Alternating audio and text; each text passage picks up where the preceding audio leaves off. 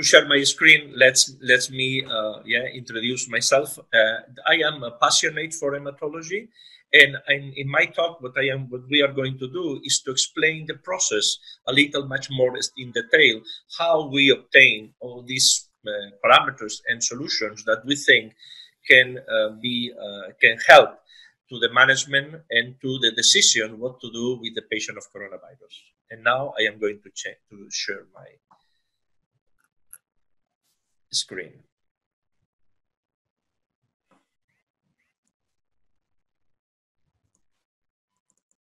Yeah, everybody can see now the screen? Oh yeah, now it's perfect. Please go ahead, Dr. Ramon. Perfect. Okay, let's begin.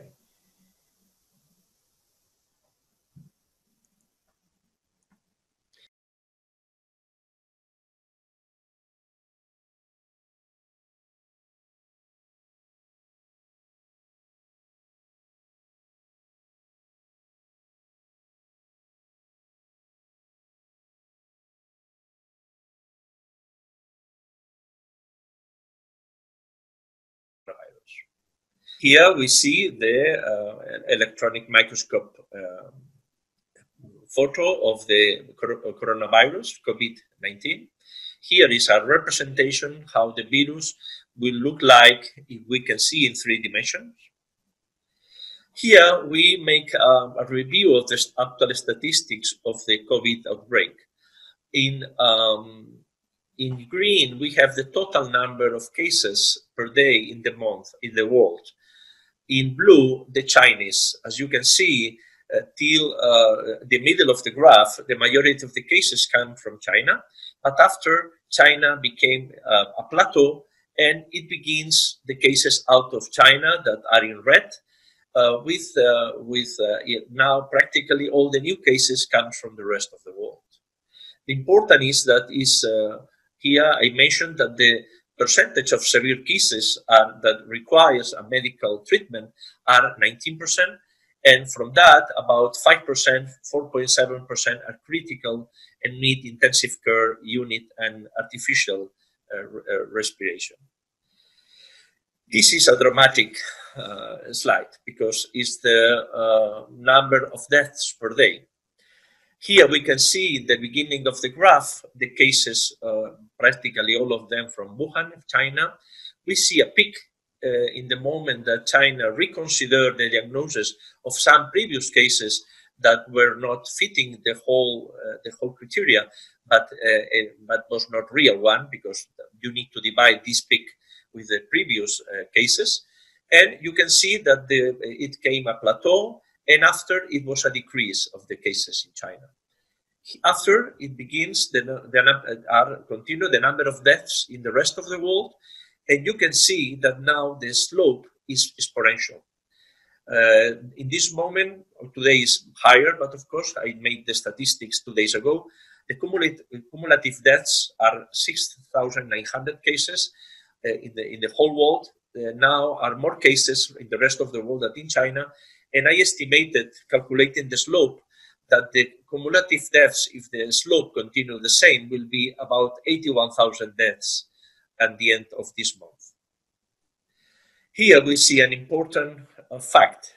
The percentage of deaths with coronavirus, if the country has a very good healthcare system, enough to treat all the patients, and ideally, as Wuhan did, creating a hospital only for these patients, because the problem we face in Europe is quite difficult to create a hospital in few weeks, or that if you don't isolate the patients and you put the patients in a hospital, that there are bone marrow transplant, oncologic patients, tuberculosis, etc. The normal patients that are in any hospital, the death rate will be much higher. In addition, when the system becomes saturated and intensive care units are full, now in many countries they are beginning to habilitate hotels to treat these patients. The infection death rate can be 7%, like now in Italy, arriving to 8%. But the reason it's a clear increase when the system is saturated. If all the countries that now are not yet in this position, if somebody hear me that is in the healthcare system of any of the other countries, please build hospitals, because that is serious and we need to do similar than China did, create hospitals to have enough rooms for the severe and critical cases.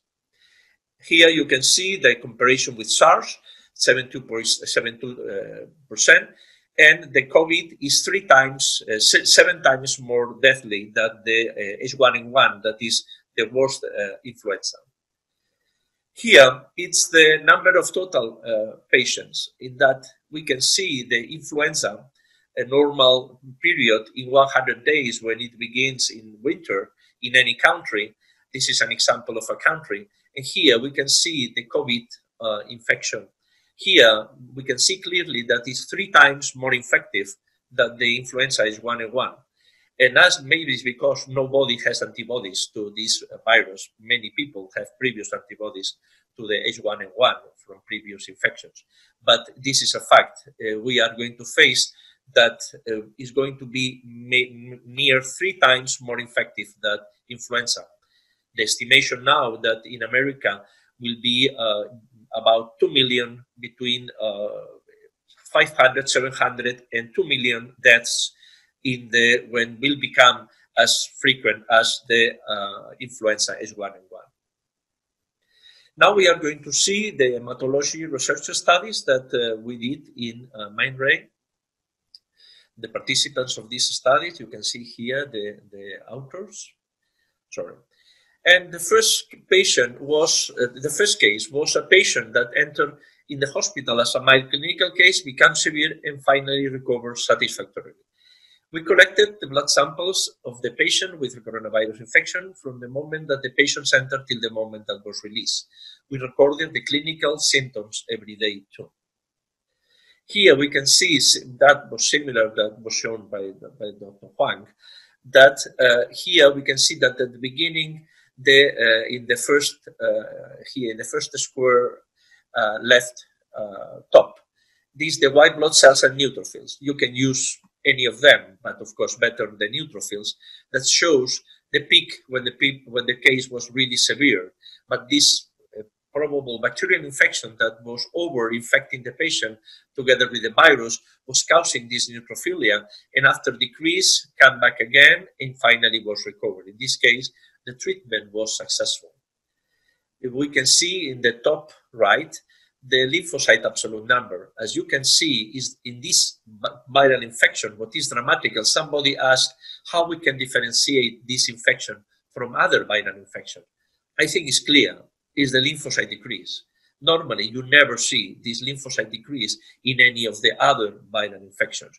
The reason that this virus is also sensitive in some few experiences we have against using antiretrovirals that are using to the AIDS, looks like this patient, this virus maybe infect especially the CD4 cells. And that is the reason. But we don't see this decrease in lymphocyte infections till level of the total lymphs of 300-400 like we see in the coronavirus. In this patient, unfortunately, that was reversed and the lymphocytes came back again to the normal levels, even higher. And in this case, was as a normal viral infection, that you have even, in this case, at the end, 2,600 lymphocytes, that is in the higher level of the normal values. For this reason, yes, after recover from this phase of, it becomes like another viral infection with an increase of the lymphocytes and with atypical lymphocytes in the blood smear. In the moment of the decrease of CD4 cells, you can see practically in an AIDS inactivity because it's a severe immunodepressant. The NLR shows the combination of both that are independent because it's not a cytopenia like an aplasia. Lymphocytes goes down, but neutrophil goes up. It's not, it's independent. And this is the reason of the NLR because it's both parameters, lymphocytes and neutrophils, are independent. And we can use it in a formula like NLR, and in this case, I think it's very useful. CRP again, at the bottom right, shows the peak of the possible overinfection with bacteria, and after recover to normal values. Here we can see for the people that like the plots, you can see the total CBC, not easy to see all the parameters, but we have checked all the parameters. And here in the right, the more important, the lymphocyte, the RDWSD, the platelets, and the NLR. And you can see how the patient that goes in different levels, before was the platelets were low, the RDWSD was higher, okay?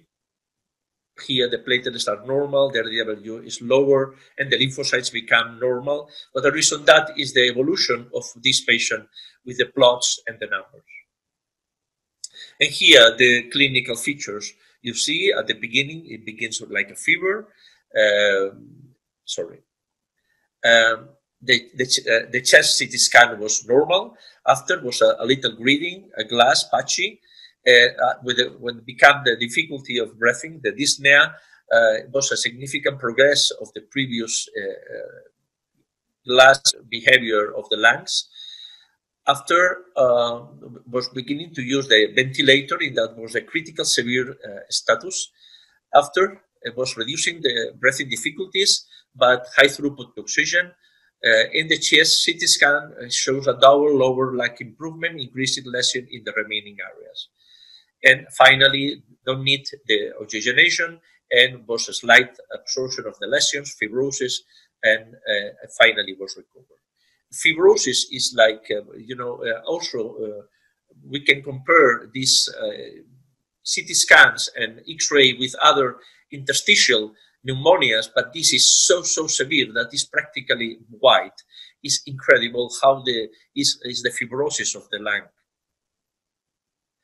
Summary, we found an increase of white blood cells and neutrophils in the severe clinical situation, decrease of lymphocytes in absolute number in the severe clinical situation, increase of CRP, and increase of NLR in the severe clinical situation. The second evaluation was in the same hospital, in the GSA hospital, in that we tried to differentiate severe from non-severe coronavirus infected patients. We were collecting 182 samples from 45 inpatients with coronavirus infection. 36 were mild with good outcome, 5 were moderate severe, and 4 were critical severe and with bad outcome. Here we can see similar results than the previous one case study. The case study we saw before was an increase with these three asterisks showed that the significance is less than 0.001, very significant. The neutrophils were high, the lymphocytes were low, NLR was high, and RDWSD was high. I have to mention that RDWSD is a very good parameter for the coronavirus, but is more in a specific that lymphopenia, low lymphocyte count. This is the reason I recommend to check the previous RDWSD when the patient enters, because it can be other causes for high RDWSD and it's important in this case use more the delta than the reference values, because we will observe from a previous RDWSD can be high for iron deficiency, can be high for many other reasons that we know. It's quite not rare to find in a university hospital before the coronavirus higher RDW. For me, the important is to see the delta check, the difference from the patient enter during the evolution in the hospital. And here the ROC curves, some of them impressive, like NLR with a ROC curve of 0.89, fantastic. Lymphocytes also shows a very good ROC curve in green. NLR is in blue and in the left of the slide. Neutrophils were also good. And the formula NLR here, we begin to create a formula in that we use NLR plus RDWSD using logistic regression, in that we combine in the best way the parameters that we think that can be the best to follow up the coronavirus. Of course, again, here we can measure the NLR every day, and we can see that sometimes it's much more significant to see the evolution of NLR, of this formula, than a single value if we don't have a previous one. For me, will be more important than the single measurement of this flag is to see the follow-up of this flag that will indicate the severity, if the patient is going better or if the patient is going worse. Okay, the results, again, was very similar. It confirms the first case, lower lymphocytes, higher neutrophils in the severe patients. And the idea is that are overinfected with bacteria sepsis. Their DW is higher, and it is possible to combine both with the parameter NLR, neutrophil to lymphocyte ratio. Here the formula and the cutoff. That is patent pending. The cutoff will be more than 1.06. But as I said, for me, will be more important the follow-up of this, of the result of this parameter obtained with logistic regression. Discussion, it is possible maybe to differentiate mild from severe patients with NLR and the WSD formula with a cutoff more than 1.06 with an area under the curve of 0.94. It has asked some of the attendants how we can differentiate that from other viral infections. And I think, of course, we have every patient that enter in the hospital with clinical symptoms now is tested for coronavirus. Can be that has coronavirus and influenza H1N1, yes, for sure, but quite the epidemic and also the test that everybody have. And now with the actual test, we can have the results in 4 hours. I think immediately you can exclude and to see if it's really a coronavirus or not. Of course, with 45 patients are necessary more studies to confirm the fact. And now the last evaluation that will be the more complete. Here I will spend a little more time. This study was done in 92 patients with COVID-19 infection. Were 447 samples from 92 patients. 59 were mild, 16 were moderate severe, and 19 were critical severe and bad outcome. Here we can see more details of the groups. We can stop a little that you can read it. The group 1 was mild and moderate together. The clinical symptoms were mild, and there was no signs of pneumonia on imaging. The moderate with fever, respiratory tract symptoms, dyspnea, and imaging shows pneumonia. The group 2 was severe, meet any of the following. It's like a score: respiratory distress, respiratory rate more than 30 beats per minute. In the resting state means oxygen saturation less than 93%. Arterial blood oxygen partial pressure, oxygen concentration less than 300 millimeters of mercury. 1 millimeter is 0.13. Group 3, critical severe patient group, are patients in intensive care with respiratory failure and shock many times.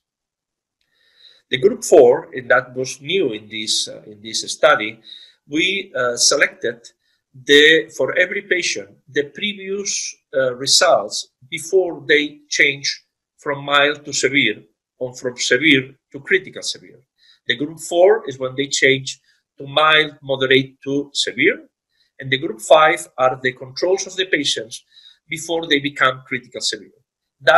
We did that trying to see before it occurs in order we can have preventive measures. If the failure is because bacteria, we can begin treatment of bacteria before it's a sepsis, when it's only a bacteremia.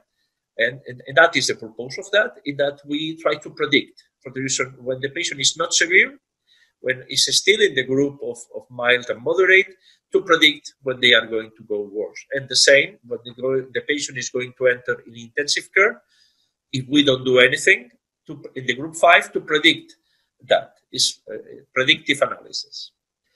Here you can see the statistics without the predicting groups. In that, we check here in this statistical analysis, we were open-minded, we were thinking out of the box. We check everything in the CDC and differential, including the research parameters and everything. And here you can see the mean values for every of the groups. The age, of course, are older in the group 3, that is the critical severe. The age is also a very good parameter. The hemoglobin was lower in the group 3 but also lower in the group 2. The hematograms, surprisingly, are not very, in absolute number, are not very high, and but are significant. For the even small values, as you can see in the comparison, group 1, that is the mild, moderate to severe, and group 1 versus 3 is very significant, even if the values change a little. The lymphocyte absolute numbers, here you see the percentage of decrease or increase are also important. The WSD, the monocytes are also important. Decrease in the group 3, and I think that is becoming coming together with what is called immunoparalysis, that is the decrease of the positivity of the neutrophils in absolute number, you can see, is absolutely correlating. Group 2 is 9,000, group 1 is 6,000, and group 3, 12, near 13,000. Is a very good parameter and correlates very well with the critical status of the patient. NLR, the same, okay. LCR is also good. PLR, platelets are very important. When they decrease, you are really in a critical situation, and leukocytes too. And here, the same that previously, but you can see the group 4 and 5 that are the previous results before something bad happens. And you can see here the comparison of the group 2 and group 4 that are patients that become 4 and comparing with the first result before they become 4. And you can see here which parameters become significant, like hematograms, lymphocytes, neutrophils, NLR, PLR, and leukocytes. And the same for groups 3 to 5. Okay, here it appears the lymphocyte Z that it's increasing in the group 5, that is previous to entering the severe. The lymphocyte size, somebody asked in the chat about the morphology of the lymphocytes. Lymphocytes become activated and reactive before become severe, with a lymphocyte Z of 834 before the patient enters in the severe status. The same with monocyte Z, the size of the monocytes. Before to enter in a severe status, the monocyte size measured with this subpopulation data increase a lot. And the same, the neutrophil size. Looks like everything is activated. It's a big activation of the neutrophils, monocytes, lymphocytes before you become severe. In some of the cases, I have seen eosinophilia, also previous to entering the severe status, that can show this like reaction, big reaction before this happens, like it's a storm of cytokines, that predict that the patient is going to enter in a very bad situation. Here, maybe it's very good to show the same with the whisker plot analysis, in that you can see the lymphocyte absolute number in all the groups. The group 1, remember, is mild moderate. Group 2 is severe. Group 3 is critical severe. And the group 4 is patients that before to enter in severe, and 5 patients before to enter in critical severe. As you can see, that is clearly that the lymphocytes with a very significant P, it's decreasing when the patients become moderate or severe. The same for the neutrophil absolute number, very significant increase of neutrophils, but very proportional. That shows that the degree of the severity can be measured when we are overloaded with a lot of patients and few doctors. The degree of the severity can be measured maybe with the neutrophil count. The LDWSD, again, very significant with the patient in group 3, and is so clear. And that is important for a follow-up. As I told you, even if the patient has a previous higher, the WSD will increase higher. And to follow up this parameter together with neutrophils can be very good to see the severity, how the patient is going better or worse. Platelets, somebody mentioned the platelets. Are we going to talk about platelets? For sure. Platelets here is clear, are not changed in the severe, that are not critical, that don't need, and decrease clearly when patient become in this, after this storm of cytokines. The platelets, maybe the D-dimer will be positive too, and we have to analyze if the patients also have intravascular coagulation. The thing is, yes, platelets are a good indication of severity with a very significant P. And here, the cell population data. My talk is more about cytomorphometry. I was the first article published in the world about cell population data. How we can use the size, not only the red cells and platelets, also the leukocytes. I published myself was in malaria, and here you can see that the monocyte Z, the size of the monocytes, is a very good prediction factor about that the patient is going to enter next day or next days in the critical severe. That is maybe correlating with the IL-6, with the storm of cytokines, and maybe the decrease of the positivity for HLA-DR in the monocytes that the patient began with immunoparalysis. You can see clear the whisker plot analysis is absolutely not overlapping and can be a very good parameter to investigate in the future as a prediction of critical severe clinical situation. The NLR, the neutrophil lymphocyte ratio, we can see here the different situations, okay? And with very significant P in the group 2 and 3 is a very good parameter. Of course, together with the coronavirus endemic pandemia, the number of cases, we have to use that, and the tests that every day are becoming faster, and we will be able to do, I am sure, in few hours. Results, finally, the same, that's similar, no news, only the monocyte zeta increase, the size. That is important to mention that the morphology of the cells can be automated today with Mindray instruments. And here the cutoffs, in the severe cases, the lymphocytes are lower than 630, and the absolute neutrophils are higher, more than 9,200 in the patient with bad outcome, and the platelet decrease, the cutoff is 184. Their DW increase is 41.6, but as I said, we need to consider the delta check and the previous results of the patients if we have any previous delta check of the patient before, because it came for another reason to the hospital, or the results from the first day in that the patients entered in the hospital. Here, the possible causes of the decrease of the absolute lymphocytes. I think the virus can be selective to CD4 cells, but also there is a very important research today about the MDSC cells, myeloid-derived suppressor cells. These cells are the enemy of the immune system and an increase in cancer and increase in viral infections, and these cells provoke immunosuppression. How we can detect that? Because the monocytes become negative for HLA-DR, sometimes also negative for the CD14. The monocytes have to be measured with the CD33 that is in the monocytic area that are positive, and they are DR negative. More than 30–40% of the monocytes are DR negative, and is well described in sepsis and in cancer that the patient have immunoparalysis.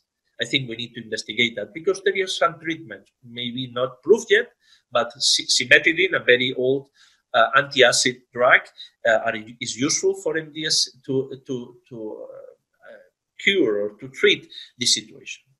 The absolute neutrophils increase, I think, if we don't have time or there is no any culture or gram stain that permits to see which bacteria, we need to cover when the neutrophils increase the patients with an antibiotherapy that covers the more frequent germs in the area.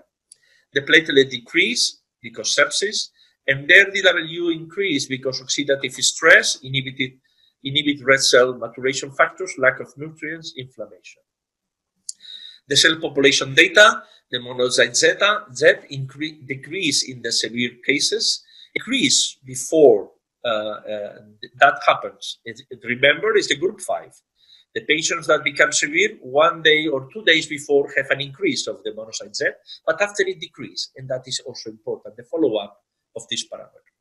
And the neutrophil fluorescence, even if there are not many hematograms, the neutrophils are activated and increase in the cases with bad outcome, more than 483, and stay normal in the severe cases, only 8% of increase. The result, the summary is BC 630 6,900. Results may help in the classification of severity in patients affected with COVID-19. Infection can be predicted before occurs. Maybe we have to double check for sure all these results. And thank you for your attention. This is a lymphocyte from a young lady, 17 years old, with a mononucleosis infection, Epstein-Barr virus. I did myself the photo, and it was real, no Photoshop, with the form of a heart. Thank you so much.